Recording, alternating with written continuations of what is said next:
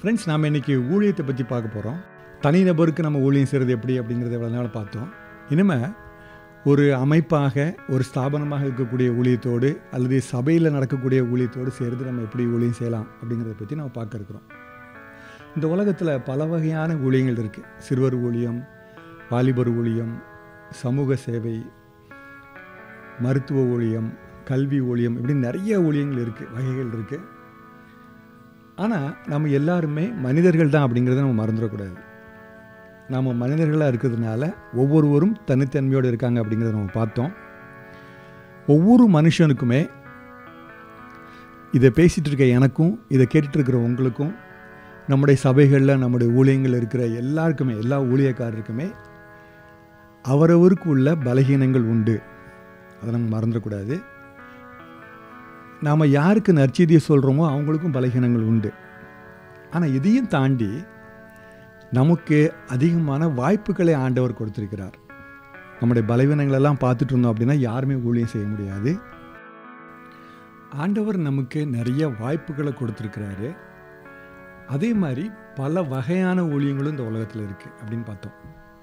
எத்தனை வகையான ஊழியங்கள் இருக்குதுன்னு கண்டுபிடிக்க முடியுமா அப்படின்னா, எனக்கு தெரிஞ்ச இந்த உலகத்தை 753 கோடி மக்கள் சுமார் இருக்கிறாங்க. 753 கோடி மக்களுக்கும் 753 கோடி வகையான ஊழியங்கள் தேவை அப்படின்னு நான் நினைக்கிறேன். ஏன்னா நம்ம திரும்ப திரும்ப பார்த்துட்டு இருக்கிற விஷயம், ஆண்டவர் நம்மளை தன்னுடைய சாயலில் படைத்தது மட்டுமல்லாமல் தனித்தன்மையோடு படைச்சிருக்கிறார். எத்தனை மனிதர்கள் இருக்கிறார்களோ அத்தனை விதமான ஊழியங்கள் தேவைப்படுகிறது. இல்லை, சின்னவங்களாக இருக்கலாம், பெரியவங்களாக இருக்கலாம், படித்தவங்களாக இருக்கலாம், படிக்காமல் இருக்கலாம், வசதி உள்ளவங்களாக இருக்கலாம், வசதி இல்லாதவங்களாக இருக்கலாம், இப்படியும் இருக்கலாம். ஆனால் நம்முடைய அமைப்பு சார்ந்த ஊழியங்கள் சில பிரிவுகளை வச்சுருக்கிறாங்க. அந்த பிரிவுகளை பற்றி நமக்கு தெரியும். வட இந்தியாவில் ஊழியம் செய்கிறவங்க, வியாதி உள்ள மக்கள் மத்தியில் ஊழியம் செய்கிறவங்க, நிறைய சபையில் நிறைய ஊழியங்கள் இருக்குது.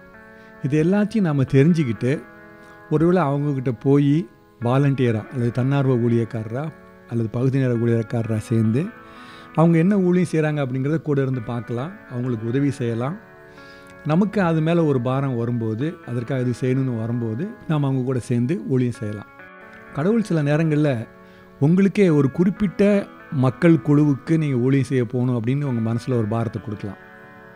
எப்படி இருந்தாலும் சரி, நீங்கள் முழு நேர ஊழியம் அப்படின்னு போகணும் அப்படின்னு சொன்னால் கர்த்தர் திட்டவட்டமாக தெளிவாக உங்களை அழைக்காமல் நீங்கள் போகிறது அவசியம் இல்லை. ஒவ்வொரு விசுவாசியும் ஒவ்வொரு ஊழியக்காரன் அப்படிங்கிறத நம்ம புரிந்து கொள்ள வேண்டும்.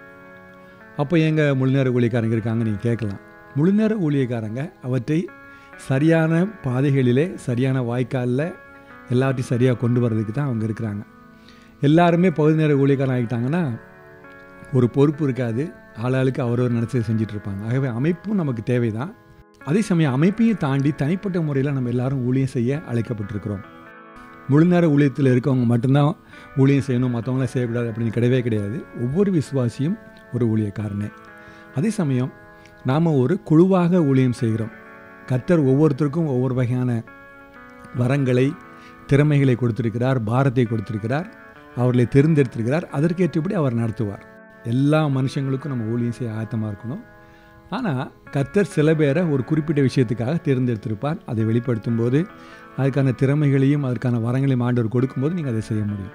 இதற்கு முக்கியமான ஒரு தேவை நாளைக்கு நம்ம பார்க்க இருக்கிற விஷயம், நம்முடைய சாட்சியை சொல்லுதல். நம்முடைய வாழ்க்கையில் எப்படி அந்த மறுபிறப்பு ஏற்பட்டது அப்படிங்கிற அந்த அனுபவத்தை நாம் மற்றவங்களுக்கு சொல்லுவதற்கு ஆயத்தமாக இருந்தோம். ஆனால் யார் எப்போ கேட்டாலும் சொல்கிறதுக்கு ஆயத்தமாக இருந்தோம் அப்படின்னு சொன்னால் அதுவே நம்முடைய ஊழியத்தினுடைய முதல் படியாக இருக்கும். ஆகவே நம்முடைய அனுபவ சாட்சியை எப்படி சொல்லணும் அப்படிங்கிறத பற்றி நம்ம நாளைக்கு பார்க்க இருக்கிறோம். வாழ்த்துக்கள்.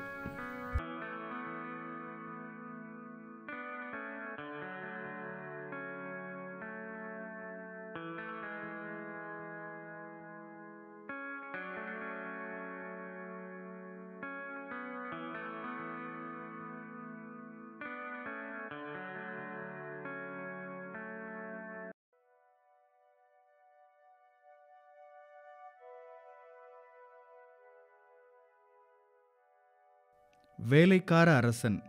யோவான் 13:1-17. ஆண்டவரும் போதகருமாகிய நானே உங்கள் கால்களை கழுவினதுண்டானால் நீங்களும் ஒருவருடைய கால்களை ஒருவர் கழுவ கடவீர்கள். யோவான் 13:14. யூத போதகர்கள் உவமைகளை அதிகமாக உபயோகிப்பார்கள்.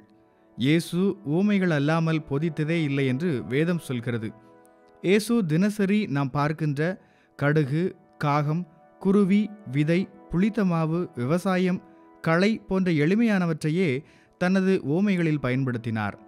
அத்துடன் அன்பு என்றால் என்ன என்பதை தனது மரணத்தின் மூலம் நிரூபித்து காட்டவிருந்த இயேசு தாழ்மை என்றால் என்ன என்பதை தன் சீடர்களுக்கு கற்றுக் கொடுக்க சரியான நேரத்தை எதிர்பார்த்திருந்தார்.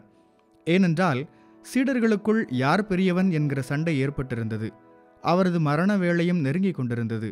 அவர்கள் ஒன்றாக உட்கார்ந்து சாப்பிடும் கடைசி நேரமும் வந்தது. இயேசு தாழ்மையை பற்றி கற்றுக் கொடுக்க தன்னையே ஒரு உவமையாக்கி ஒரு வேலைக்காரன் செய்யும் வேலையை செய்து அவர்களுக்கு கற்றுக் கொடுத்தார்.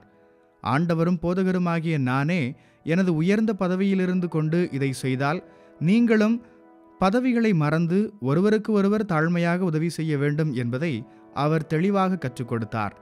இந்த உலகத்தின் அதிகாரங்கள், பதவிகள் போன்றவை பிறரை நமக்கு வேலைக்காரர்களாக வைத்துக்கொள்ள தூண்டும் போது இயேசு நம்மை பார்த்து, நீங்கள் என்னை பின்பற்றுங்கள் என்கிறார். அவரது தாழ்மைக்கு பலனாகத்தான் உலகமும் வானமும் அதிலுள்ள யாவரும் இயேசுவின் முன் முழங்கால்களை முடக்கி எல்லா நாவுகளும் அவரை கர்த்தர் என்று அறிக்கையிடும் என்று வேதம் சொல்கிறது. சிந்தனை: இயேசுவை விட மேலான பதவியில் யாரும் இருக்கவும் முடியாது. இயேசுவைப் போல தாழ்மையான வேலையை யாரும் செய்திருக்கவும் முடியாது. ஜெபம். இரட்சகரே, உமது தாழ்மையின் சிந்தையே என்னிலும் இருக்க என்னை கண்டித்து உணர்த்தி என் பெருமையான சிந்தனைகளை எடுத்து போடும். ஆமென்.